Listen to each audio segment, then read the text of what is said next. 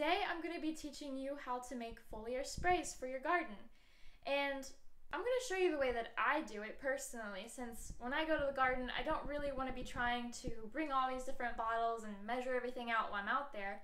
So what I'm going to do is I'm going to actually show you how I make a concentrate. So I actually pre-mix it all and then in a gallon jug, and then when I get out to the garden I just get a 5-gallon bucket, fill it with about 4 gallons of water, and then I add my concentrate, and then I put it in the spray bottle, and then I just spray it, and it's that easy. You just make the concentrate, pour it in the bucket, add the amount of water to fill the bucket, mix it up, put it in your sprayer, and you're good to go. So let's get started. So as you can see, we're going to come up close, and this is kind of the recipe I'm going to be using for this specific spray, foliar spray, but really you can use whatever it is that your plant needs at the time. If you need to add any micronutrients, you can do that with this spray. I like to use, I'm not using any micronutrients for this specific spray, or any additional ones I should say, because I put a bunch of micronutrients in our compost tea. So I'm not actually adding any extra micronutrients to my blend today.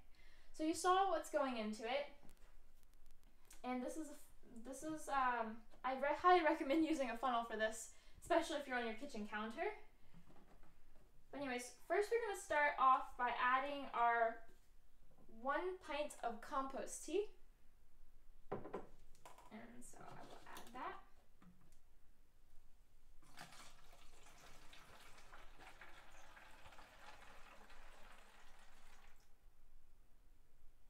Nice.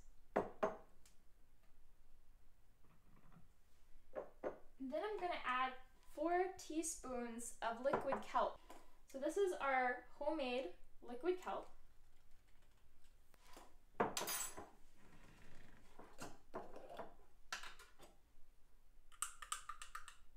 And like I said, I'm going to put 4 teaspoons of this in.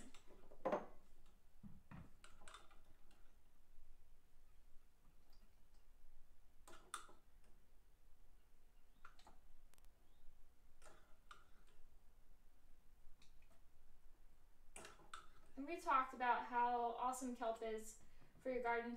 If it was about to get really cold and you're outside, it would actually be good to add maybe a little extra kelp just to help fortify the cell structures in the plants to help them resist the cold. So that was our kelp, our liquid kelp. Now we're going to go ahead and add a 1/3 cup of effective microorganisms. So for the effective microorganisms, it's essentially an anaerobic ferment. You can buy it in a bottle. It's just a very specific ratio of microorganisms that have been developed in a lab and proven to help benefit plant health. This specific one is activated EM, so it's the same thing as making yogurt or something like that. You take the EM that you buy in the bottle, and then you're going to add the other ingredients to feed it and culture it until you make activated EM. And this is just a way to help your bottle of EM go further. So this is activated EM, and I'm going to add 1/3 cup.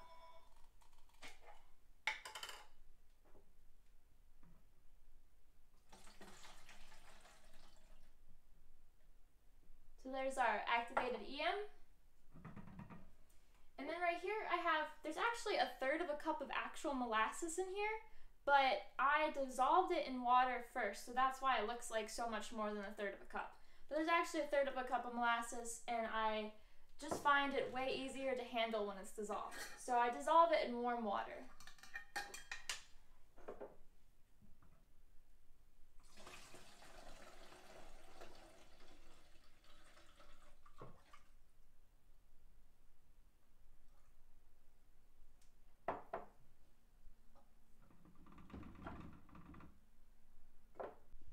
And now we're going to go ahead and add our fish hydrolysate. We're going to add 1 cup of fish hydrolysate, and you can also use sea mineral solids if you don't have fish hydrolysate, but for me the fish hydrolysate is easier to come by.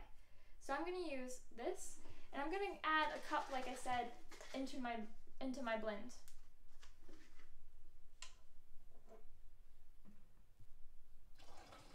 So the fish hydrolysate provides a really good amount of naturally organic occurring nitrogen, as well as some other macro and micronutrients that are important for your plant.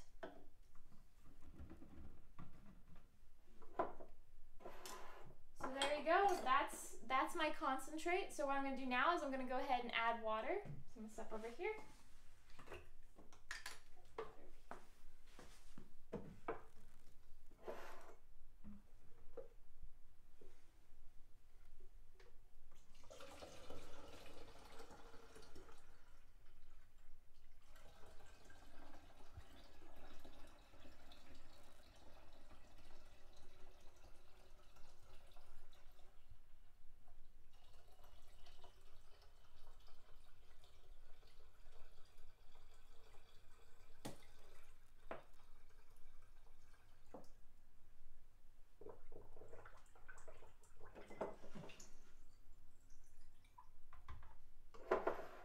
There you have it. That's your concentrated foliar feed for your plants in the garden, and we're just gonna let this sit for about an hour while I do my other garden work, and then I'll show you how I spray my plants with foliar food. We are here in the garden. We were just in my kitchen a few moments ago mixing up our foliar spray concentrate, and now we're about to dilute it in our 4 gallons of water, and then we're gonna spray on the garden. So this is our concentrate. Looking good, looking good. Go ahead and take that and pour it into our water.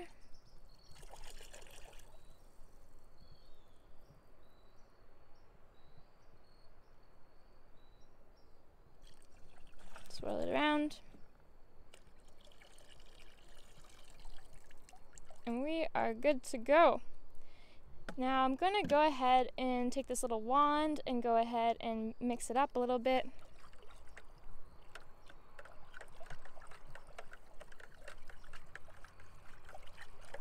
Creating a nice vortex, get everything mixed in there. Don't lose too much of it outside of your bucket. So there you go. That's our foliar spray blend right there, and we're gonna go ahead and dump that into our spray bucket right here, and then I'll be right back and we'll start spraying in the garden. So this is my spray bucket, and I have already pumped it up. So we are fully powered to go. So this is a little kale plant that I have here, and I really want to make sure that I'm covering the whole surface of the plant. This kind of builds a castle wall and feeds the plant from a foliar perspective.